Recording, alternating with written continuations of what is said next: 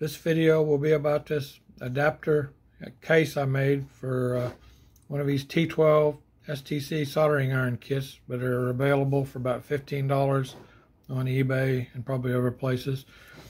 They adapt the kit to run on a 20 volt, a Black & Decker 20 volt max lithium battery to make it portable.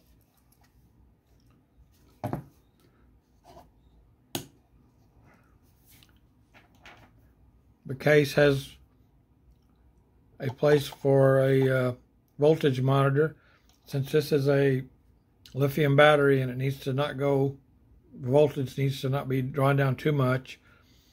I didn't have any battery cutoff or anything like that, but I just got one of those 2-wire voltage monitors and put up here, and you can just keep an eye on it, and when it starts to get low, recharge the battery. This is a 20mm round switch. The case has an iron holder, but it's a separate part that dovetails into the side of the case, and then there's a 3mm screw running through there to keep it tight. It does a pretty good job of holding it. Which I'm not going to describe building the kit because this video would be too long. There are other videos, and there's a good website showing some good details I'm going to link to in the video description. Especially shows the wiring of this handle and the colors that are used for the wire to keep wiring between here and this plug right, which is probably the hardest part of building the kit. I also have a schematic. It's pretty simple. Batteries over here, red wire through a switch and on the other side of the switch hooks up to the voltmeter and the 3-pin wired connector that you get with the kit that powers the controller. The black wire from the battery just goes straight through to the voltmeter and also to the controller. There's a yellow wire that is not used, the yellow wire and the 3-pin connector provided with the kit. I haven't used this too much so far, but I need to get a different tip. I don't really like this, whatever this tip is called, but they seem to be commonly available. But it seems to be a decent little project to work on. I think it'll make a nice portable soldering iron. I'm going to show the parts that I use to assemble this. Here are the parts that I used. This is what the kit looks like when I got it. It has the controller board, all the handle pieces, the connector that has to be soldered onto the controller board, and the wire, various other pieces. It's not too bad of a kit to build. The main part, the hardest part, is soldering or wiring this handle, getting all the solder in a confined space, all the wires. That's about $15 on eBay, I believe I got it. All the screws are 3mm by 12mm. I believe there's 11 of them. This is the switch. It is a 20mm diameter round switch, which seem to be pretty commonly available. You have to be careful when you're looking at them. This one that it had pictures of it on the eBay listing, but showed it different dimensions than what it actually has. I believe it showed 14mm or something as a diameter. So you just have to try to sort out what you're getting when you order them. This is 20mm. You have to make contacts for the receptacle that slides into the battery, and I made them out of this K&S 0.032 inch or 0.8mm brass sheet. This is probably the hardest part of building all this, is cutting this up without hurting yourself. I used a hacksaw and a vise to get it clamped good. That seemed to work okay. You know, I'm sure there's other methods. I also had a nibbler, but it's a thing you used to buy at Radio Shack.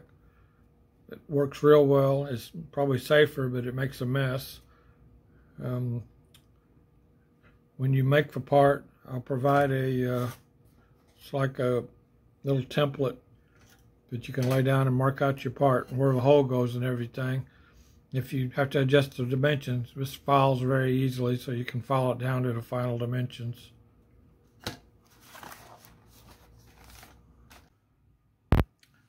Okay, I have all the parts laid out here, and I'm going to show how to assemble this thing.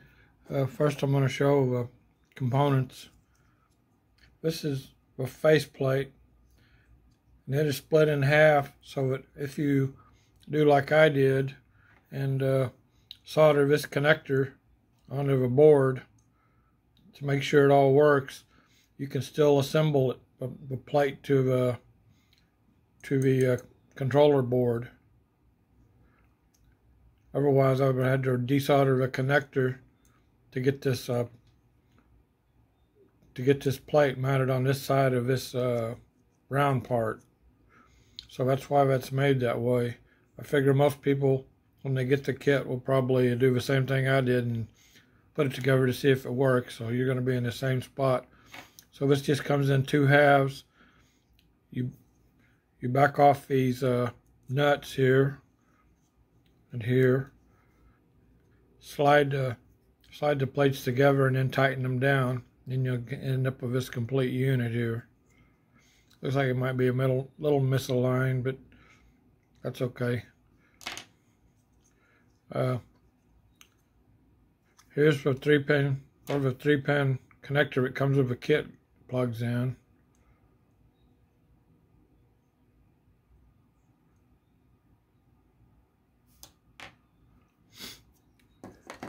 The other parts are, I call this a receptacle. This is the part that mates to the battery.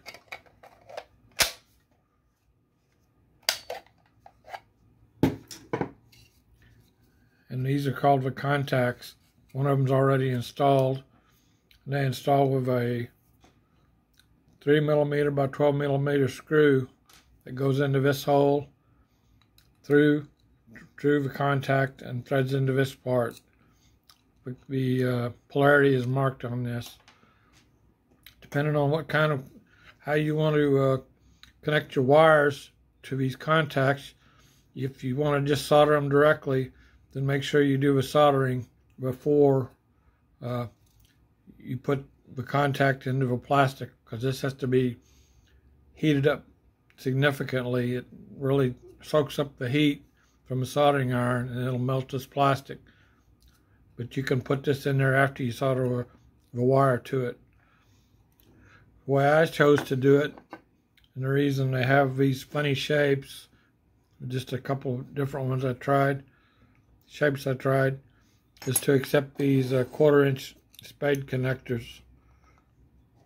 They fit on this 1/32 or 32 thousandths brass sheet. It's just the right width for them. You just have to cut this to, I believe it's a 1/4-inch wide. The other one I cut is this way so that the black one's going to go on it. So when it's in there, it fits like that. That works just fine. These are just connectors I salvaged off something else since I didn't want to go to a store to buy more. This is a receptacle. This is the, I believe we call it the top case. It fits on a receptacle like this.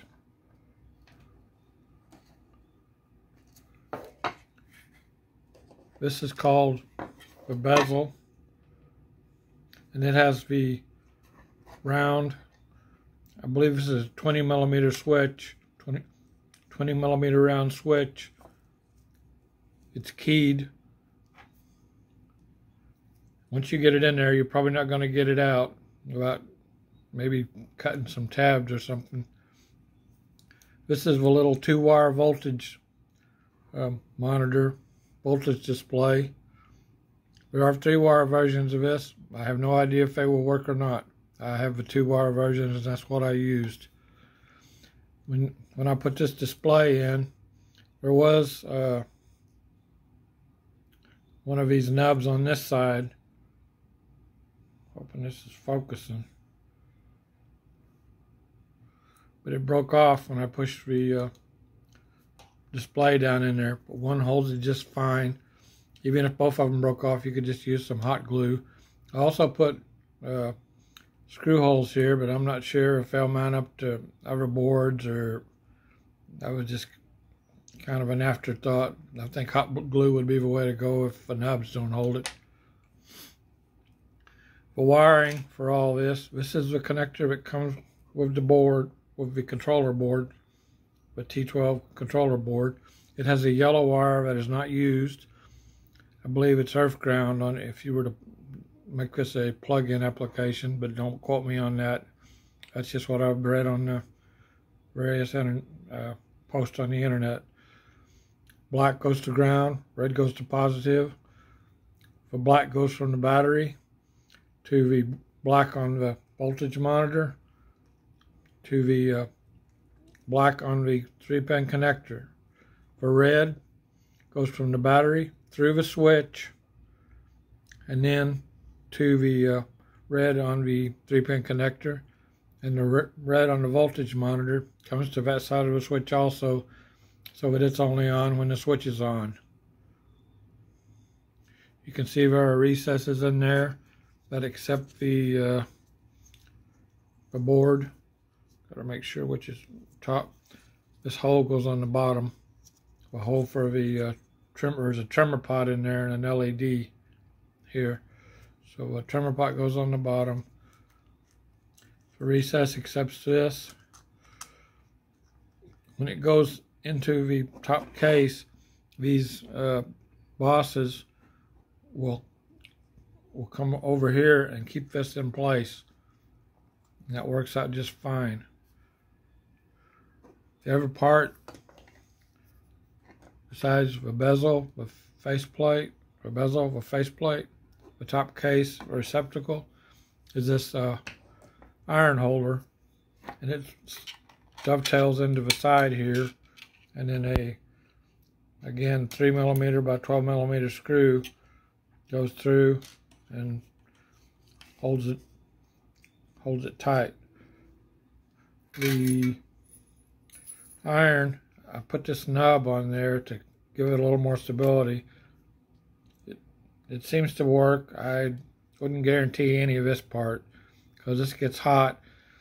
When I was testing it, I didn't notice the heat getting back up to the PLA part, so only time will tell.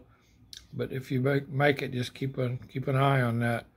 Don't run off and leave it on and hot while it's sitting there. I'm going to show how to assemble it now. First of all, we want to put the contact in here. Then the screw. All of these are 3mm by 12mm.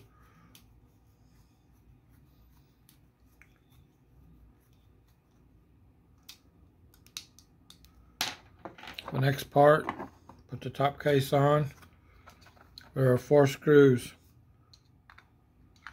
Here, here, here, and here. I'll probably fast forward through this. This can take a while.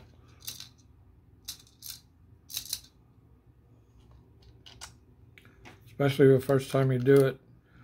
Well, these are machine screws and they have to make their own threads. I'll probably just put 2 of them in for now. They do all 4 fit though. Next we have to put all this in there. It fits like this. First we have to plug in these. This is the reason I've added plugs, so that I wouldn't have to, it would be easier to assemble. The black goes on this one. There are marks on the case down here. Negative, positive. The red one goes over here.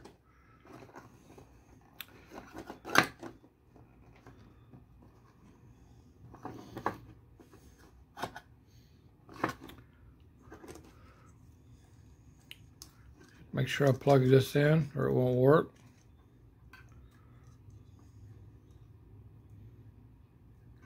Make sure it's off.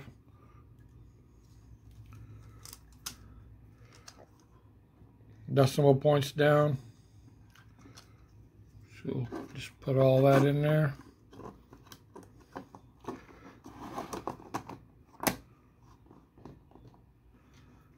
Four screws.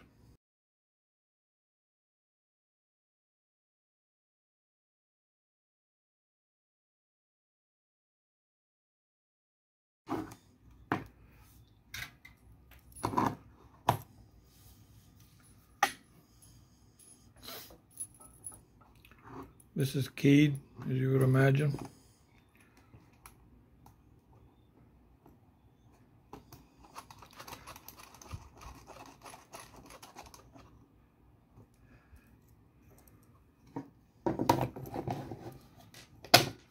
Fits really nice. Turn it on. Our voltage and our temperature.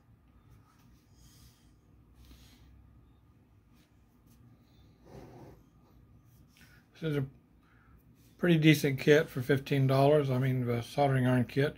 The hard part is assembling the iron handle. That's kind of finicky. I will provide a link in the video description of some good instructions I found with descriptions of the wire colors and where they go on the handle assembly, which is the hardest part.